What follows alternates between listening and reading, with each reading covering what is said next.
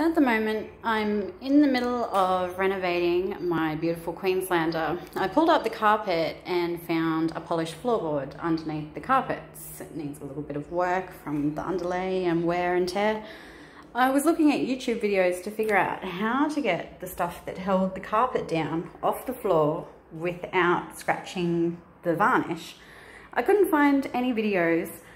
I managed to do the whole entire wall before I came up with a really good idea. What I think is a good idea. It doesn't scratch the floor at all.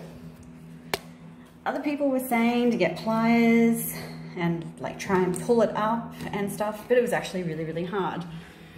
So the way that I found to get a chisel and a hammer and, excuse me a second,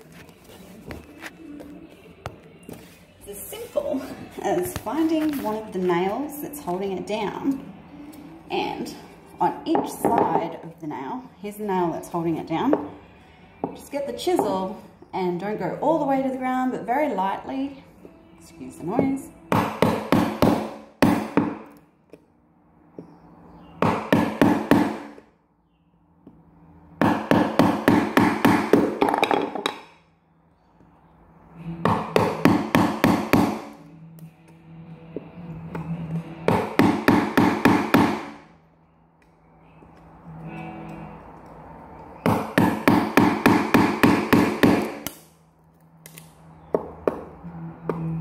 just chopping either side of the nail.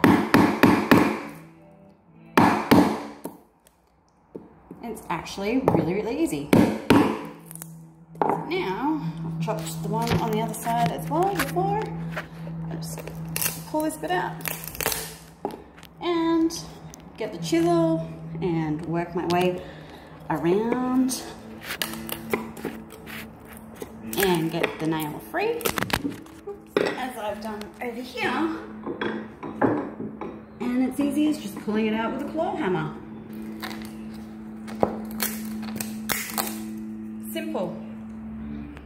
No one else I could find on YouTube managed to be able to get away where I have not damaged the floorboards at all, a single bit. All I need to do is pull that little nail out. It's excellent.